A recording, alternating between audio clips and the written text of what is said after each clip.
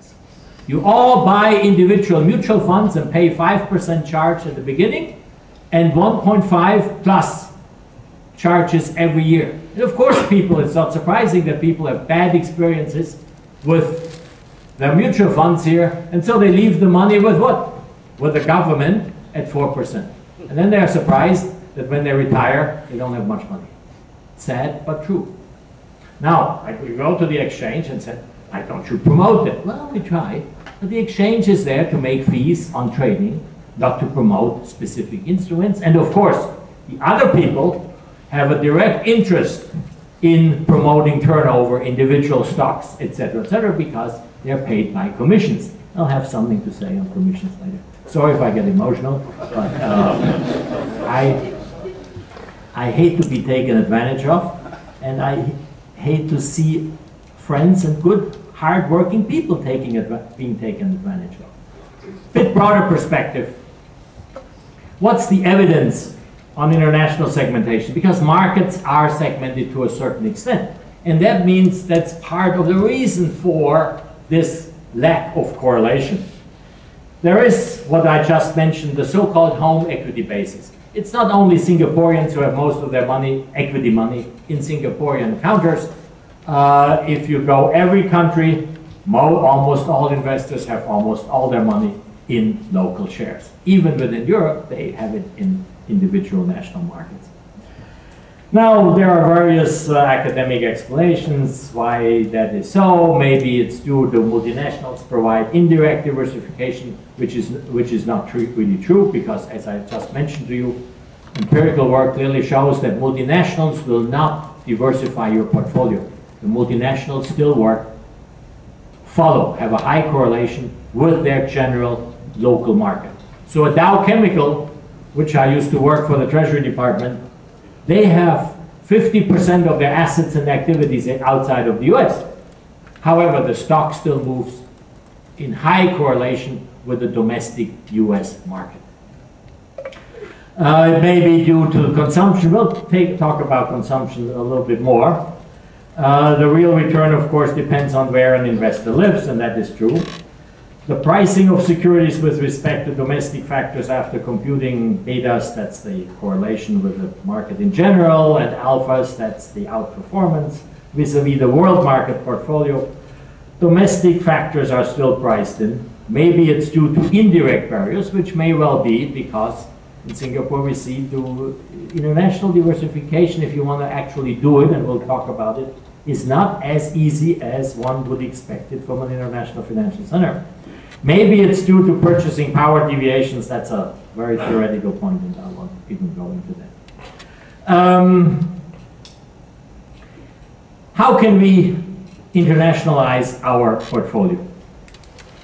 Let's do something practical. The direct way, of course, if you have enough money and time and connections, you can start having brokerage accounts in a number of countries. Actually, you don't need that many. You need one in the US, and you need one in Europe, in London probably, and that sets you up pretty well. You can buy, in all those markets, there are so-called ADRs or GDRs. Those are nothing else but listed stocks, foreign stocks that are listed on those exchanges. Use the US example, you find a number of Singaporean stocks that are listed on the New York Stock Exchange. I think Singtel is, and a number of others are too. So, living in the US, if I wanted to invest in a Singapore counter, I don't have to open a brokerage account here. I can simply buy it in the US, that particular stock, or even better, there's a Singapore index fund that I've now had for 20 years plus, which is the much easier way because I don't have to think about which of the counters, a few hundred counters that are traded here, I should buy. I simply buy the Singapore index fund. So the same is true for Singaporeans. You can simply open up nowadays, and I'll show you which accounts that if you don't know it already. The US market is easily acceptable. Europe, for some reason, is a real headache. If you want to buy bonds in euros or a European bond fund because I think it makes sense to get some exposure. In euros here, it is surprisingly difficult. Anyway, you can buy mutual funds, you can buy exchange-traded funds on indexes, you can have it onshore or offshore. There are various mutual funds. We don't have to go into that. After what I said before, nothing needs to be said anymore. I don't buy mutual funds. I work for them. It's just like options. I teach them, I don't buy them. Multinational companies, as we already mentioned those, give you some diversification, but not enough. And we talked about productive assets, buying a firm, buying a house in California or something like that. Doesn't make much sense. However, new opportunities for individual investors fortunately now abound. And there are some interesting things coming up. And I only tell, as I said, I'm not a licensed investment advisor. All I tell you here is what I personally do. You can follow that or not. That's completely up to you. For example, I don't know which bonds to buy here. But they have an ABF Singapore bond index fund here, which has a very low charge. Basically, you buy a portfolio and you don't have to worry about reinvesting the bonds, reinvesting the dividends once you get it. I can tell you the manager of the ABF Singapore bond fund, they get their dividends on time, not with a 10-day delay. There are, allegedly, you can buy the Dow Jones Industrial Average, which is 30 US stocks.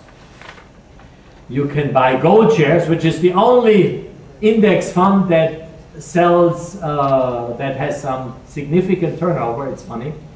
And I think because it is cheaper to do that than driving up to Genting or waiting for the integrated resort to arrive finally.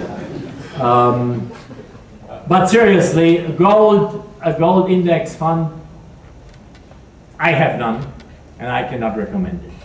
If I want some exposure to precious metals, makes sense, but then buy the mining shares. Buy some Aussie mining shares. That'll give you all the exposure that you want in that particular thing. And in my view, for the normal, typical Singapore pensioners, among which I count myself, 5% of your portfolio is plenty. Gold is nice. It puts, if it's in the right form, glitters in the eyes of ladies. But as an investment, it's not terribly interesting.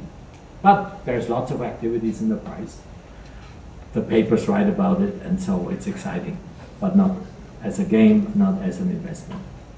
The various indices, again, that is traded, the Singapore EWS.